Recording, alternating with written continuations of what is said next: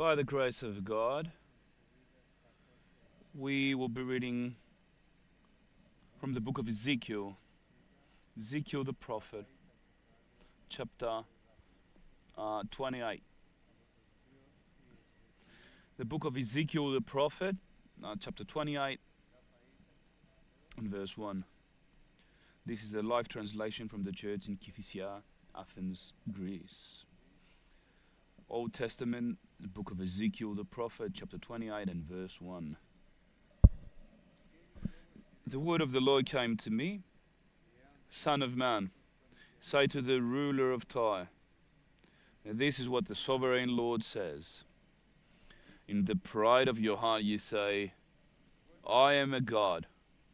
I sit on the throne of a god, in the heart of the seas. But you are a man, not God, though you think you are as wise as a god. Are you wiser than Daniel? Is no secret hidden from you? By your wisdom and understanding you have gained wealth for yourself, and amassed gold and silver in your treasuries. But your great skill in trading, you have increased your wealth, and because of your wealth, your heart has grown proud. Therefore, this is what the sovereign Lord says. Because you think you are wise as a god, I am going to bring foreigners against you, the most ruthless of nations. They will draw their swords against you, against your beauty and wisdom, and pierce your shining splendor. They will bring you down to the pit, and you will die a violent death in the heart of the seas. You will then say, I am a god in the presence of those who kill you. You will be but a man, not a god, in the hands of those who slay you.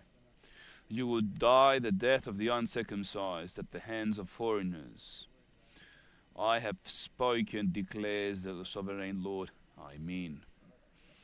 The king of Tyre is indeed a unique and special kind of man. His name was Hiram. Tyre was a city in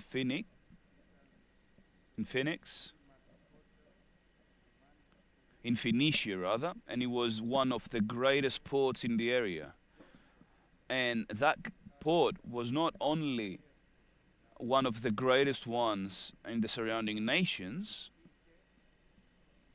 but they also had the cedar trees of Lebanon and all the kinds of trees that were growing in the area, and they were using as a merchandise. Hiram was a unique person, and God used him with splendor. Firstly, so that he may be able to build up the palaces and help out Solomon with the temple to God. He was a great friend with Solomon. David couldn't build a house for the Lord because he didn't have the laborers or the understanding and wisdom to build up temples. He was someone who was always fighting. And he didn't have the materials as well. He didn't have the craftsmen, but he also didn't have the wisdom and understanding to build up the temple. The wisdom that is of the Spirit of God and the illumination of God for us in the New Testament, as we may see it. But he also didn't have the materials to go through with such a construction. But because all good deeds is coming down from the Father of lights, the certain thing is that God foreseen Hiram as a helper, not just a helper though. He wasn't a helper of David, but he was much more than that. He was a doer of the work of God in the kingdom of David. But that was not the end of his work. When God, as David, wanted to build a temple for him in the name of God Almighty, and God said to him, not you, but your son, your beloved one, Solomon, and his name means peaceful, because he won't be a man of war, but he will be a man of peace.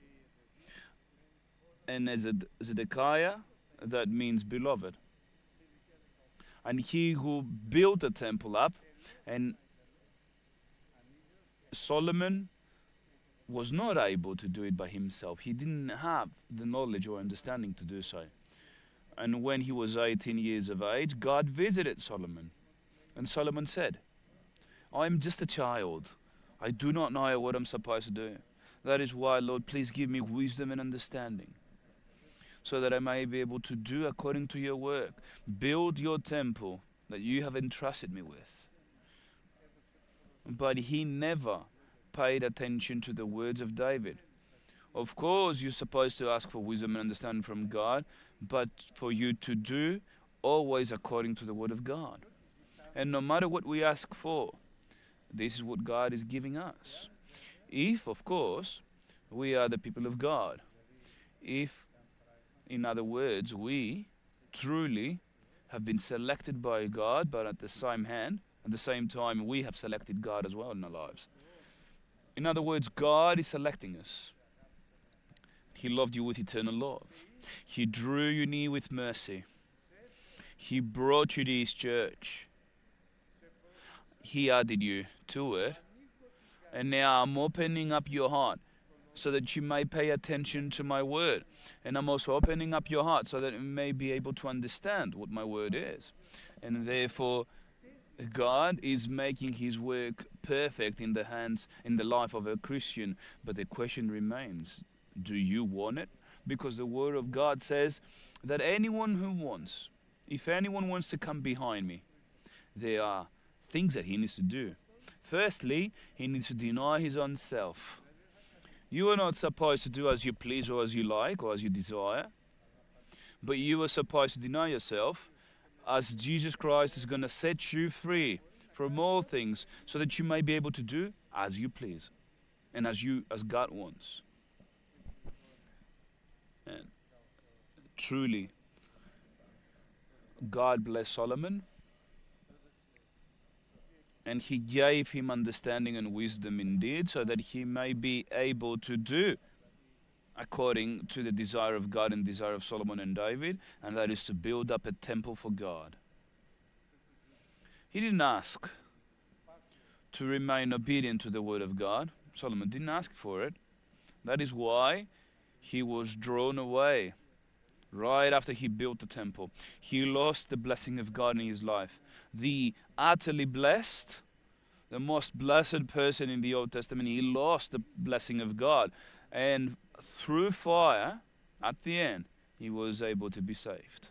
Because at the last moment, according to his own confirmation, that is confirmed in the book of Ecclesiastes, that is Solomon testifying. Now, all has been heard. Here is the conclusion of the matter. He says in Ecclesiastes, he became a king, 18 years of age, but he then lost his way. He says now in Ecclesiastes, last chapter, verse 13, and after he went all through these sins, he got married to 1,000 women, 300 concubines, 700 women, and that's the least of all the issues. He built up different temples for different gods. He bowed down and worshipped other gods. The blessed person of God now did all these things. Amazing, isn't it?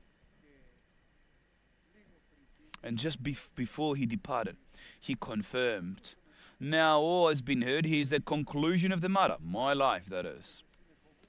For this is the whole duty of man. For God will bring every deed into judgment, including every hidden thing, whether it is good or evil.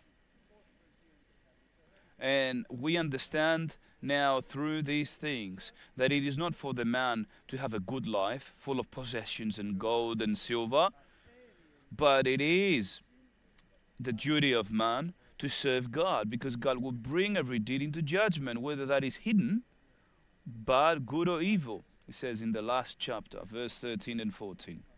Because we will all sit in front of the bema seat of God, and we will all be judged by God. And now God has blessed him, and Solomon built up the temple of God, was able to build it, but with the help of Hiram, that unique person that we are just reading about now. A unique person in wisdom, understanding, knowledge, ability, and power. Wealth, gold, silver, many trees, different trees from the forests of Lebanon. He had, in other words, all things, so that he might be able to build the temple of God according always to the commandment of God, the blueprints and the commandments that gave to David. And he then on passed to Solomon. All of the temple of God was fully described by God. Solomon couldn't do it by himself, and he had nothing in his hands to build the temple with. He didn't have the craftsmen or the materials, wisdom or understanding to build the temple up. But God gave him through Hiram all the things that he needed, because he was a worker of God, someone who truly worked with faithfulness into the Word of God, and he had great love for God. Without Hiram, rather love to Solomon, rather, not God. But without the help of Hiram, Solomon couldn't have built the temple. But years went by, and now God comes along with the prophet Ezekiel, and he now speaks to Hiram things that are not nice. And all the things that were written in the Old Testament were written for us, so that we may be edified through them, so that we may be built up.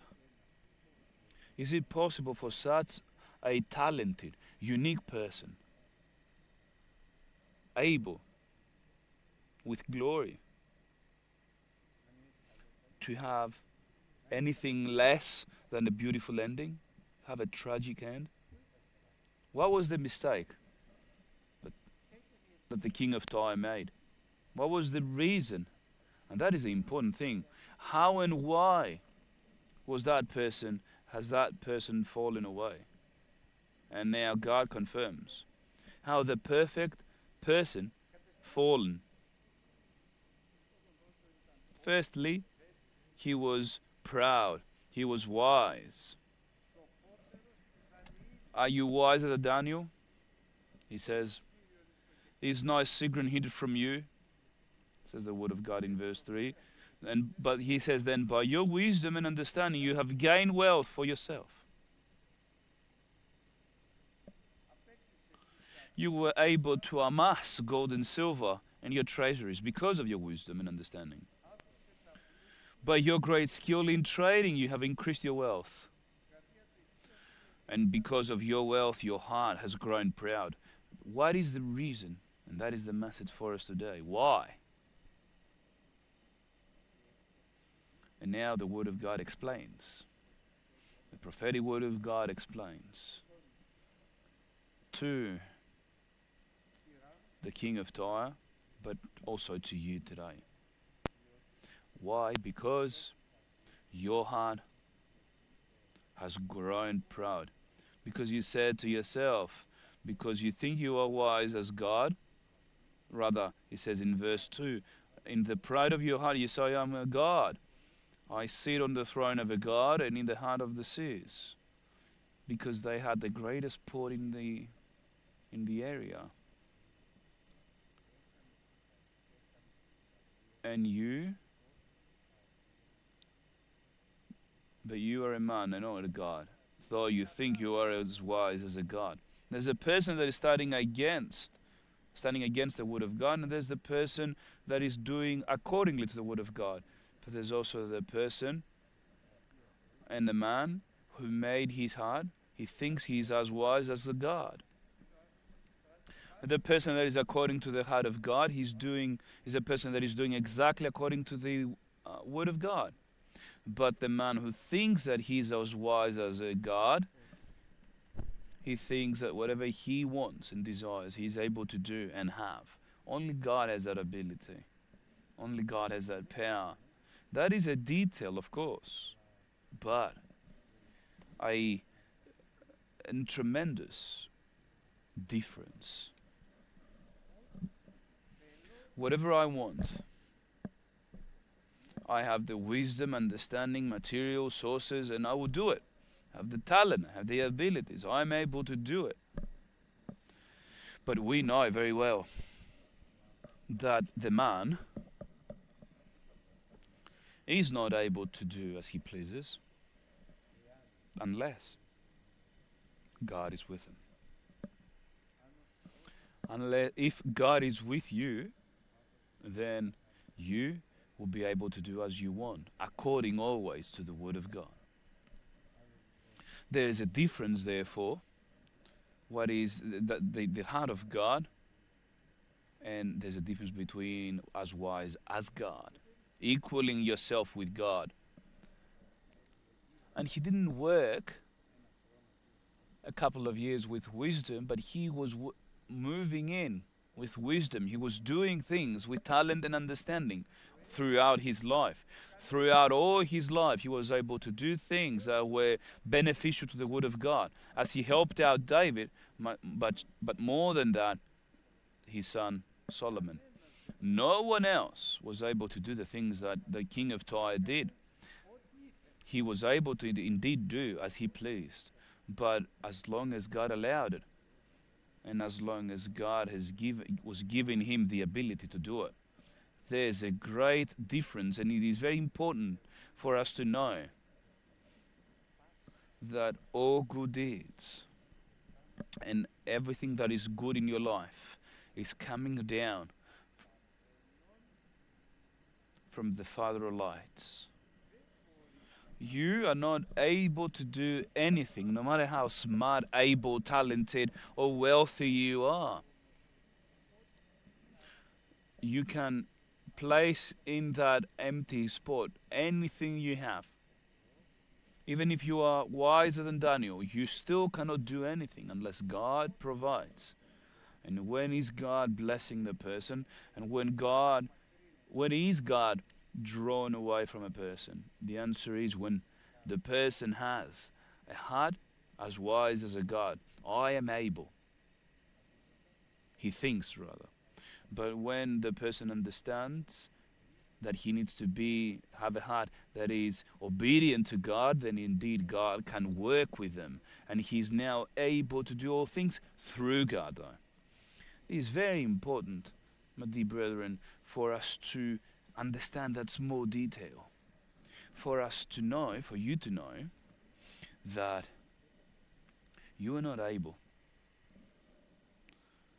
No matter what your talents are, no matter how able you are, no matter how easy it seems, or the power that you have, you are not able to do anything that is good unless God provides it, unless God helps you out. And that is a spiritual law.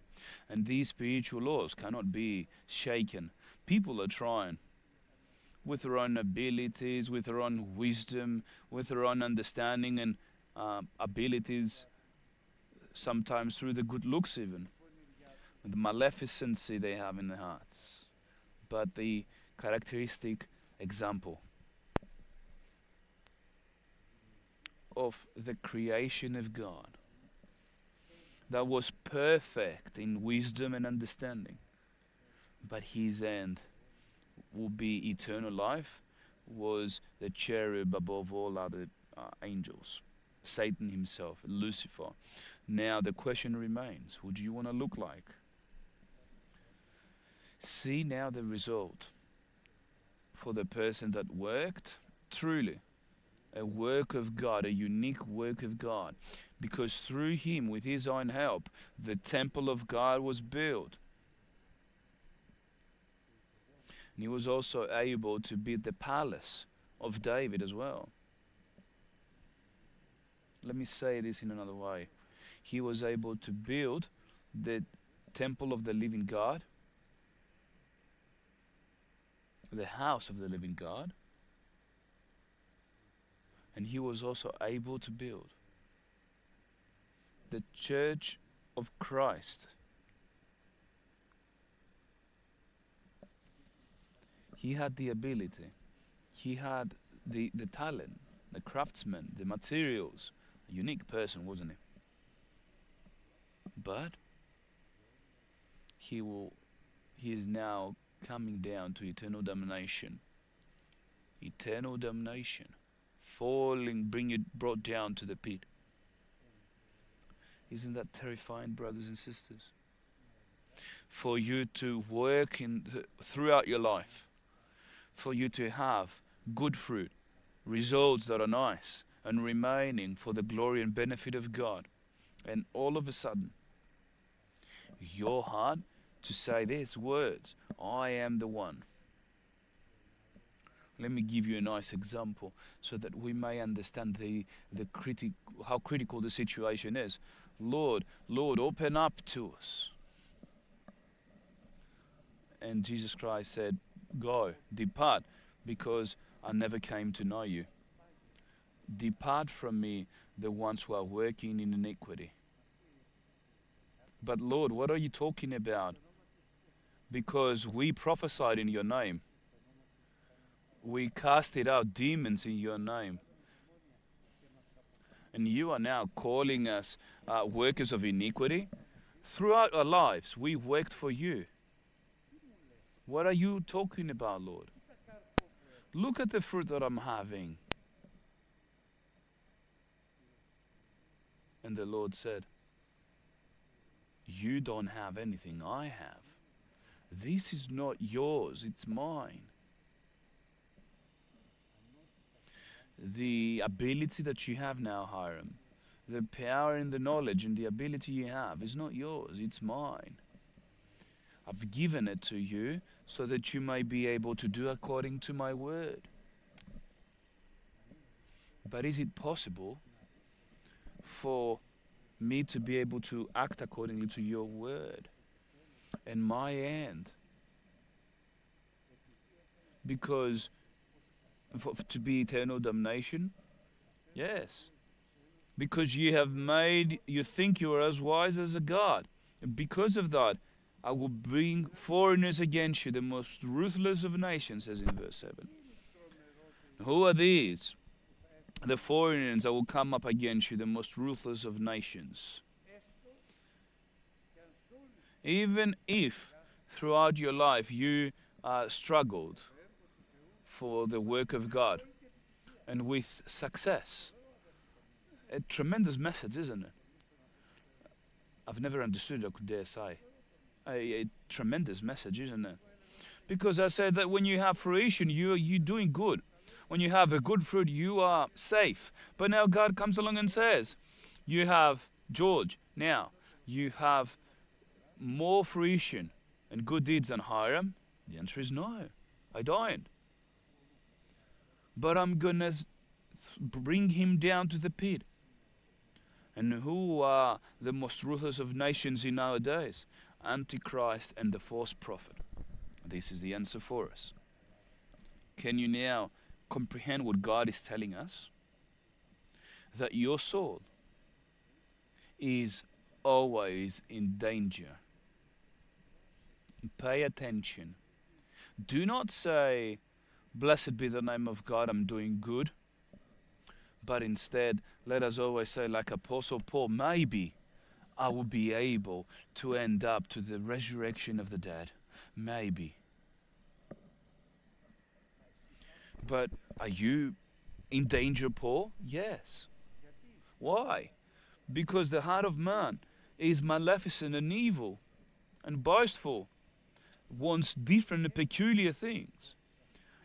The heart is happy when the glory of God comes in your life and thinks of it as its own. Now he talks to the king of Tyre, the greatest of all nations, and he says that I will bring the most ruthless of nations against you, and they will draw the swords against you, of beauty and wisdom, and they will pierce your shining splendor, and they will bring you down to the pit, and you will die a violent death in the heart of the seas. And even then, in the presence of those who kill you, I'm a God, you will say this, even though you're but a man, not a God.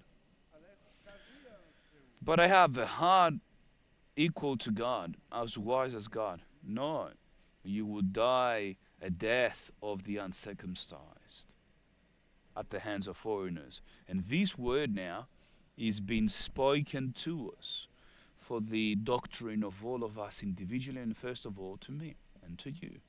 A personal message indeed.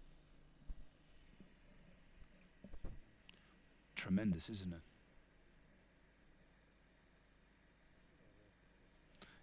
It is very beautiful, very safe. What Joseph used to say in Daniel and the people of God, Paul even. Not me, but the Lord. I am the least of all the saints.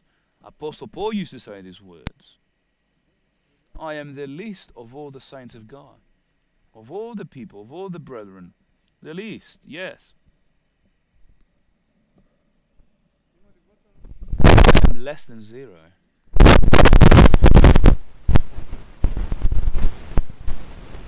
God protect us. And now the critical question. I was asked that question by God.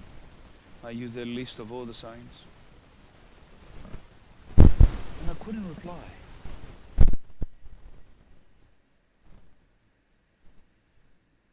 And something else that we will see during the end. And it was a question of mine for years now, and I couldn't reply. I couldn't answer the question. Brothers and sisters, just like if God is pleading with us today. Do not think of yourself as being great. No matter how God is blessing you, no matter how the work rather you have for God. Do not think that I, with absolute certainty, when the trumpet will sound, I will be ready to meet Christ in the air. Do not imagine this. Do not think that this will be the case. How much more if you see yourself in the mirror, that is the Word of God, and you see all the issues that you have. Because we are faulty in many things, and every one of us. But, excuse me for saying this, have you ever heard me prophesy? You? Have you ever heard me preaching? Did you do it? Have you ever heard such sermons like mine? Did you do them? Was that your talent? Have you ever seen me praying and demons are casted out? Did you do that? Never say, I did this. Let us never have that word ever approach God. Not me, but God. When you say I, will be right before your mistakes. I've made mistakes, Lord, rectify them, please. I am a sinner, Lord, please help me out. Please, Lord, show mercy in my life. This is the I that you should be uttering. And the last petition, please, Lord, give us a heart that is according to the heart of God, so that we want to do according to your work, according to your commandments, not because we can, because we're not able to, but because you can, and we are confirming it. Amen.